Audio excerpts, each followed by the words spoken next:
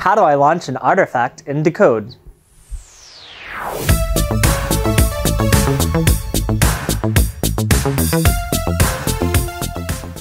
This year, in DECODE, teams will need to launch game pieces into goals approximately 3 feet off the ground. The goal is mostly in a horizontal plane, meaning teams are going to have to arc their shots to get it in. There are many aspects of a launcher that teams are going to have to consider when designing their robot. Teams may want to consider where they're launching from on the field. Whether you're up close or farther away, that changes how you might want to design your robot. For example, if you're up close, you'll have to take a much steeper launch angle to be able to get the ball to clear the edge of the goal. Whereas farther away, you may need a shallower launch angle to be able to get the range needed to get the ball in the goal. This year's game piece is a ball. Some things we've noted about ball-based projectiles is oftentimes spin has a huge effect on how a game piece flies through the air as well as handles in a goal structure. Teams will want to weigh the differences between topspin, backspin, and no spin when launching their game piece. In a topspin-based system, the ball will generally hit the goal and want to bounce forward. In a backspin-based system, the ball will hit the goal and generally want to kick back.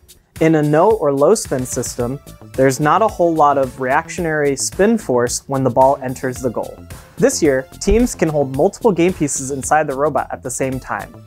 With this in mind, teams should focus on figuring out whether they need to be able to move game pieces quickly out of their robot or precisely out of the robot.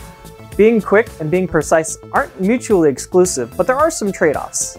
For example, launching game pieces quickly may not always result in the game pieces going in and staying in the goal. Launching game pieces more precisely may take more time, but could net out to scoring more points.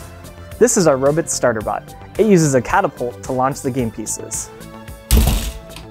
Catapults are usually pretty consistent because overall they're relatively simple and they use stored energy to release the game piece in a very controlled manner. On this robot, there's a motor that drives a set of gears to turn this coaxial bar.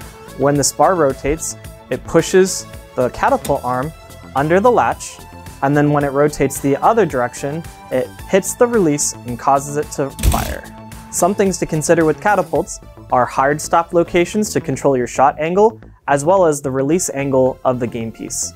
Another type of catapult also uses stored energy, but in this case, it uses a cam.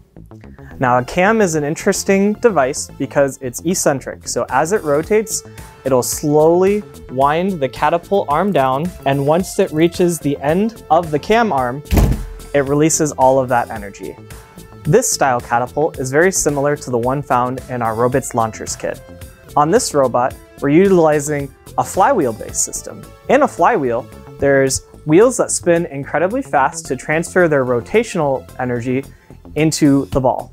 As this spins incredibly quick, as we push a game piece into it, it causes it to exit out following the ramp of our hood and up into the goal. This particular configuration is set up to give the ball topspin.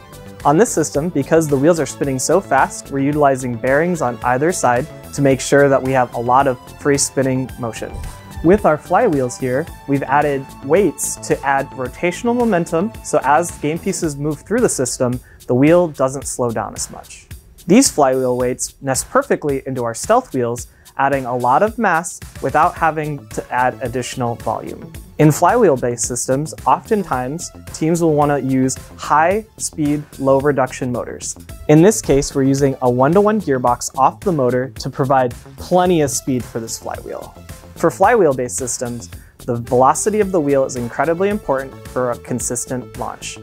We recommend using the built-in encoder on the back of every NeverS motor to be able to get an accurate velocity out of your wheel. Creating curved shapes similar to what you would find in a hood can be hard. This is why we like using this thin plastic material to be formed into place and held with other components such as gussets and beams. This robot is a more advanced style robot, and it uses a flywheel system as well. As it moves past the flywheel itself, the ball will react along this hood and come out with backspin. This particular system is a little bit more complicated, utilizing our Robits turntable for aiming, as well as a Limelight 3A for tracking April tags. This setup is very similar to one featured in our Robits Launcher Kit. Be sure to note, in more advanced systems like this, where you have actuators and sensors on the end of something that move, you're adequately preparing with wire management and strain relief. With a goal that's outside the robot's reach, a launcher is definitely something teams should consider if they want to be successful in the DECODE challenge. Be sure to check the competition manual for all the rules pertaining to this year's game challenge.